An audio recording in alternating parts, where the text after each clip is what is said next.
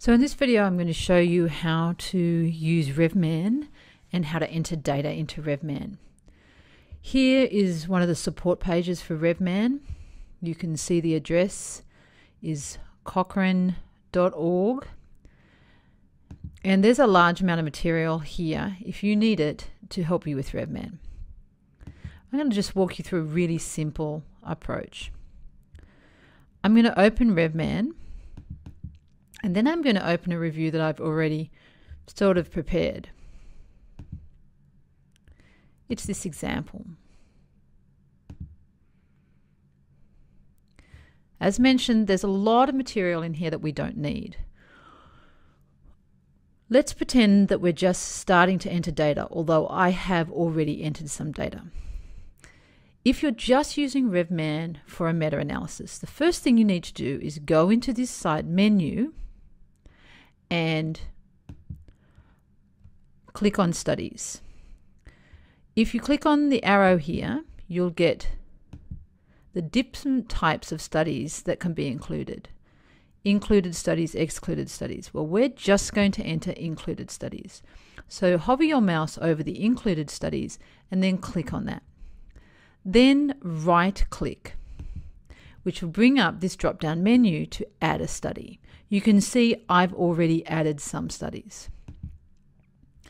All you need to do here is enter any identifier you want for the study. It's fairly standard to put the first author in the year, but you don't have to. You can put anything you want.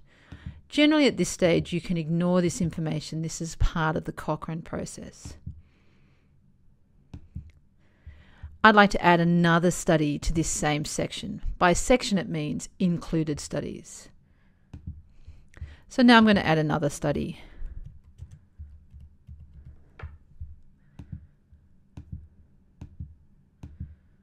I'm just walking through, and I'll add one more study.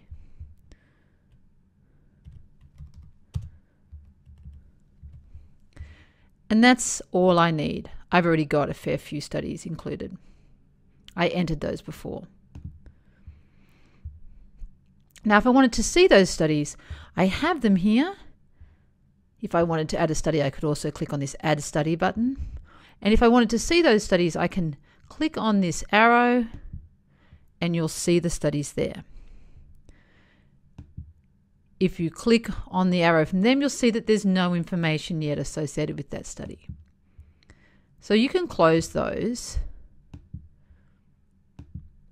And that's that section. The next section we want to go into is the data analysis. So you can put your mouse over the data analysis and click on it, and it'll highlight that section and bring us to this part of REVMAN. I'm now going to click on this side arrow to open up this section. And what you'll see is in the data analysis, I have one comparison. It's of salmonella vaccine versus a placebo. Then I'm going to click on this arrow again, and let's have a look at what's underneath that. What's underneath that is an outcome for that comparison. So I'm going to compare the proportion of pigs positive in the salmonella vaccines versus the placebo. And then if I click under that, you'll see that I have compared it in two subgroups. I've got a group of studies that were done in sows and piglets, and a group sows and gilts, and a group of studies that were done in piglets. And finally, if I click under this, I'll see which studies have data. So I can navigate through that component. Now, let's see how I entered that data, because I want to show you what it looks like. If I double click on this,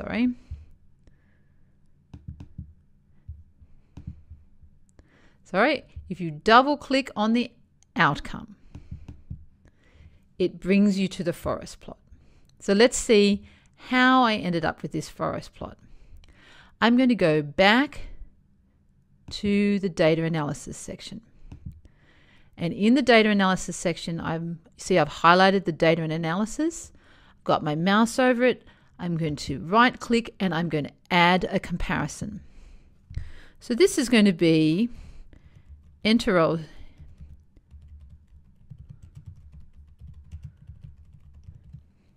So that is my comparison. I have data that compares those things. The next question is, what do you want to do? I want to add an outcome for that comparison.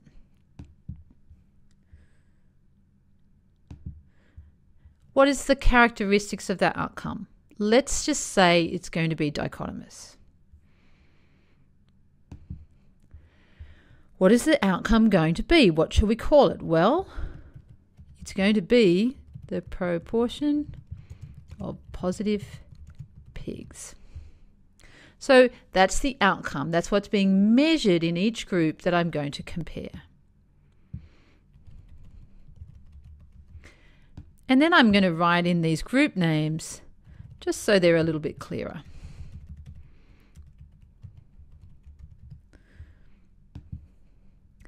Here we'll have some statistical information that we can talk about later, but let's just do the inverse variance method, and we'll do a random effects, and we'll do the odds ratio. These can all be changed later, so it doesn't really matter. Let's click next. This can all be changed later. We don't know what it is. Just keep moving through it. Now, this tells us how the graph is going to be labeled. So we've relabeled experimental to be the vaccine. So we need to change these, and we'll see that they'll make the graph easier to read. And then let's think about the scale. Well, we're on the odds ratio scale. So it's probably going to go from 0 to 5 or 0 or 1 to 5 or 1 to 0. Finally, we're going to sort by study ID. Again, this can be changed later, so it doesn't really matter now. I'm going to click next. Then it says, what would you like to do now? Well, I'm going to add a subgroup. So I'm adding a subgroup by clicking on that, and I'm going to press continue. What's the name of my subgroup? Well, I'm going to call this one's going to be boars. Let's just say that I have data on boars. So they're a unique subgroup, and perhaps I think that I want to know if they're a source of heterogeneity, and so I'm going to compare boars to sows and gilts. Let's say that that's the data I have. Now it says, what would you like to do? Would you like to add study data to the new group? And I would. And so now it brings me to the studies, and I have to pick those studies which have that outcome. So they've got to have the enteral cell vaccine, it's going to be boars, and they have to have proportion of pig data. So I'm going to pick my studies. Now, on my computer, I'm using a Mac, and the way that I can select just some of these is by pressing the command button. If you're on a PC, it's likely to be different. So I've selected the studies that have the data for this comparison for this subgroup. Then I'm going to click Finish. And right at the top here is my subgroup. If I scroll down a bit, you'll see this is where I was. This is the other comparison, the Salmonella, the SC54, and now I've got another comparison, which is the enterol versus placebo. These are two different types of Salmonella vaccines. So now I want to enter data. So the way I enter data is I click on the subgroup where I want to enter the data. So I'm now in this section, and I'm going to click here. I'm going to double click. And when I double click, it's 11 o'clock. It opens up. So now I have my subgroup and I have the 4 studies, and all I need to do is populate the fields. Now, here's the vaccinated, and then the total number of animals are in this column. And then I just need to put the events, which would be the number of animals who tested positive for Salmonella in that group.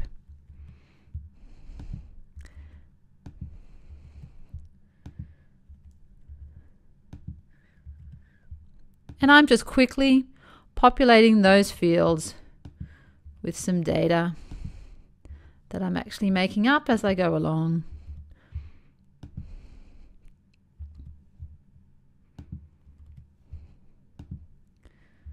And all I'm doing is using my mouse to move along. But I could also use the side keys. I could use the keyboard keys that go back and forth. And you can see now I have the components of a forest plot that we've discussed in the other videos. Now, let's say that you wanted to add another subgroup. The way you could do that is go over to the side menu. There are many ways you could do this, but the way that I do it is go over to the side menu and go to the outcome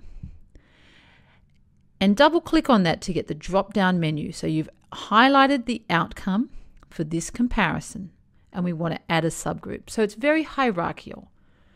And you can see it says add a subgroup. And I'm going to make that sows and gilts.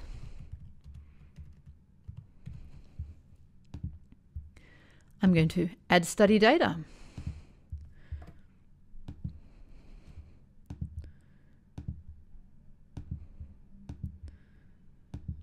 I've selected the studies. I'm going to click finish. And you'll see again that the study group the subgroup I entered is added here, but it has no data in it. So for me, the way that I add data, there are two ways to do it. I could click on the mouse here and say add study data. But my preferred way is to click in the gray section and I'm going to double click here. You can see that my cursor is in this row and I'm going to double click in this row and that's going to open up the forest plot. And there it is. And now again, I'm just going to enter some data.